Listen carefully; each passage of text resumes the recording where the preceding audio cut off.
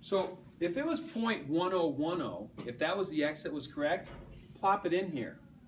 You would have 2 times 0.1010. Well, that would give you more than 0.200.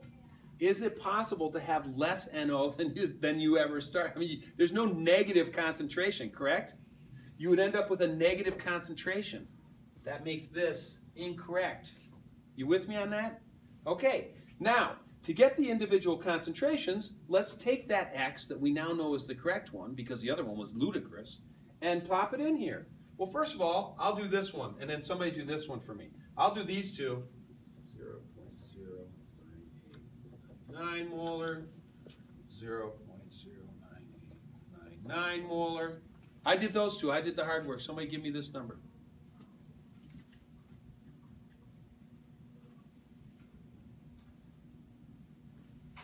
.20. 0.00202, right? Yep. Okay. This makes good sense because we have a big Kc, it's much bigger than 1, so we know that it will favor the, which will favor, yes! If you have a big Kc, you're favoring the products. Look, we have a pretty big molarity for the two products, and our reactant product is really, really small. Okay? So it makes sense all around. Then the last thing you do is check your answer.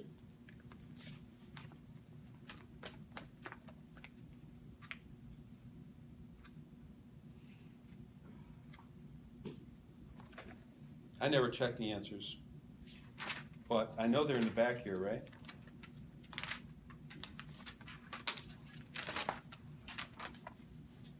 Ah. 1543.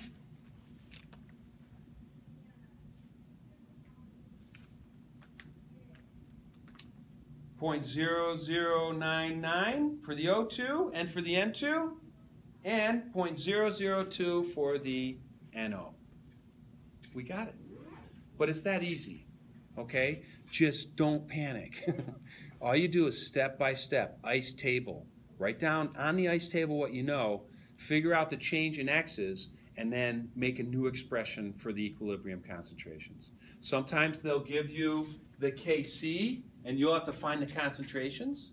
Sometimes they'll give you the concentrations, you have to find the Kc. Sometimes they'll give you the Kc and the equilibrium concentrations, and they'll want to know the initial concentrations. But you can do all that. Find out what X is. You with me? If you don't have a fancy calculator, how should you go about it? There's, and if you didn't hear that, if you don't have a fancy calculator, what do? There's a trick I'm going to show you in the near future that allows you to ignore these X's. Let's say you have we're going to do a lot of these equilibrium problems where the Kc is really, really, really small. That means that the change in X will be small, okay? If the change in X is really, really, really small, then we can assume that it won't affect something big like 0.200 molar. If this is really, really small, the sig figs that we are using, this will be so small that it won't really affect this, and so you can just ignore it on that side. But there's a rule to that, but we're not ready to look at that yet, but it's a great question. So we'll look at that when we hit it. Good?